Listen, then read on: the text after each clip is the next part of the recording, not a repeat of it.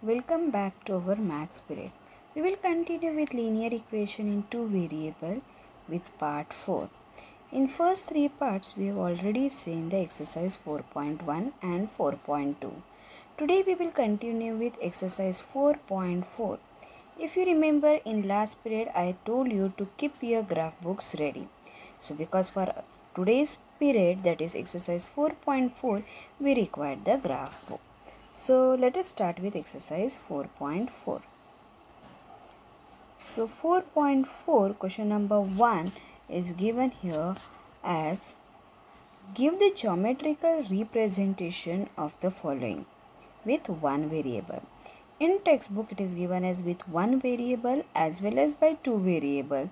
Yes, but now first I will explain you with one variable and then by two variables for the same equation. Okay, so now let us start with the first sum. So the first question is given as x equal to 3. Now here the equation is given in one variable, but the geometrical representation we have to show it by using one variable as well as by two variable. So don't get confused, I will explain you both the parts very clearly. So see here, the first one is x equal to 3. The variable is taken as x. Can you see over here? It is given as x equal to 3. Now, therefore, we have taken a number line here as x dash. Can you see over here? This is x dash. When you draw a number line, your number line as per your given equation. If your equation is given in terms of x, so it will be x dash. If in terms of y, then it will come as y dash. Now here x equal to 3. Where the number 3, where it is located on a number line? Can you see? Yes, it is exactly over here. Can you see over here? Yes. So this is nothing but your point 3. So here we can say this is nothing but the equation as x equal to 3 we are representing geometrically on a number line. Can you see this? Is it very easy? Just represent that number on a number line. Now let us start with the next sum. For the next sum,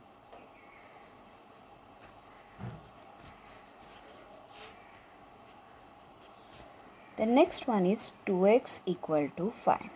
If it is given in this form, first of all you have to simplify and find the value of x. So here 2x equal to 5, so x will become as 5 by 2 as you are shifting the number 2 on this side. On right hand side, can you see? If I shift the number 2 on right hand side, it will become as 5 by 2. So what is a 5 by 2 value? 2.5. Correct? Now just represent that 2.5 on a number line. So 2.5, it is in between 2 and 3. And just approximately here I can show it, this is as 2.5. Yes, but when you do it on a graph paper, you can show it exactly where that x equal to 2.5 will come. Okay, so while writing, write it very nicely. Just locate that point properly. Okay, so here this is your 2.5. Put an arrow. Yes, and just write it as x is equal to 2.5. Is it clear? So 2.5 point will come here on a number line. Okay, now see the next sum. The next one is x equal to minus 6. Means it is not compulsory that always you will get the variable value, that is equation in positive. It may come in negative, it may come in fraction, it may come in decimal also. So here x equal to minus 6, how to represent geometrically? You can see over here, that is x equal to minus 6. I can see on a number line here. Can you see? Yes, x equal to minus 6. Just here to just put a circle, show that point and write the equation over here, x equal to minus 6. Okay, see the next sum. The next one is 3x plus 1 equal to 4. So in this case, you have to simplify this, solve the linear equation, find the value of x. So what will be your solution in that case? As 3x plus 1 equal to 4. If you shift the number 1 here, it will become 4 minus 1. 4 minus 1 is equal to 3. So 3x equal to 3. So x equal to 1. So how to represent geometrically? Yes, x equal to 1. This point you can see over here. Can you see? And you can write it here as x equal to 1. So I think it is very easy to represent a given equation geometrically by using one variable. I hope it is clear to all of you. Let me quickly show all the equations on the same number line. So look at over here. The first one is x equal to 3. Can you see over here? X equal to 3 is here. So x equal to 3. What is your second one? X equal to 2.5. So where is x equal to 2.5? It is here in between 2 and 3. So write the equation over here, that is x equal to 2.5. Is it clear? The third one is nothing but x equal to minus 6. So minus 6 point is over here. Write it as x is equal to minus 6. The next one is x equal to 1. So where that x equal to 1 will come? Correct. This is your x is equal to 1. So this way we can represent the given equation geometrically by using one variable. So just note down, and this sum you have to do it on a graph paper only. Yes, note it down. These all the sums are not a textual. I have taken few extra sums also. See few more examples with y variable. See the first example. First one is y equal to 6. Now what is the difference between if the equation is given in x variable and y variable? Yes, the difference is very simple. In x variable we have taken the number line as x dash, and here we will take it with y. Can you see on a number line? Right hand side point I have taken as y and left hand side point I have taken as y dash. It is a number line. So just I have written as y. I am not showing exactly over here because it is infinitely on both the side. Okay, so your number line is y dash over here. Now the rest part is same as we have done for x variable. Correct? So here where your point 6 will come on a number line? Can you see here? Yes, the point 6 is here. So here just we will put a circle or just show the dot and write the equation over here as y equal to 6. So we are representing y equal to 6 on a number line, or geometrically we are representing here. See the next sum. The next sum is 3y equal to 6.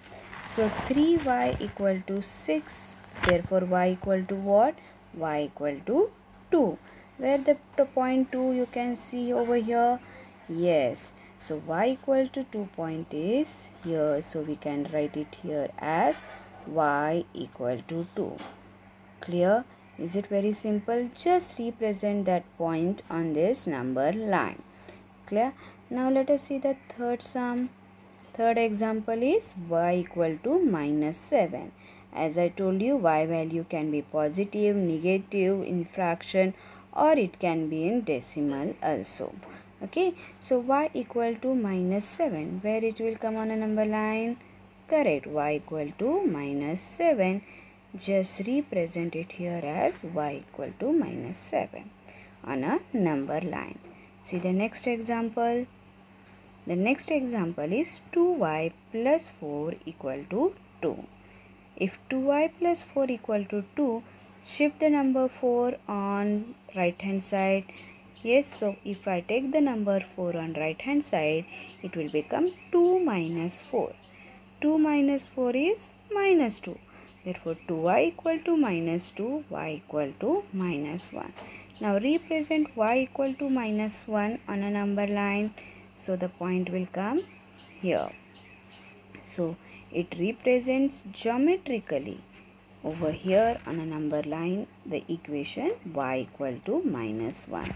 So let me just show you all four together once again. Y equal to 6 is here. Can you see? This is here y equal to 6. The second one is y equal to 2.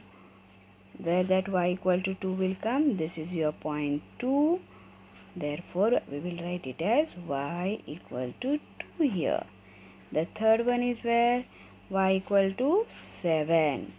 Y equal to minus 7. So, minus 7 point is here. And this equation represents geometrically here. The next one is y equal to minus 1. Correct? Therefore, y equal to minus 1 is here.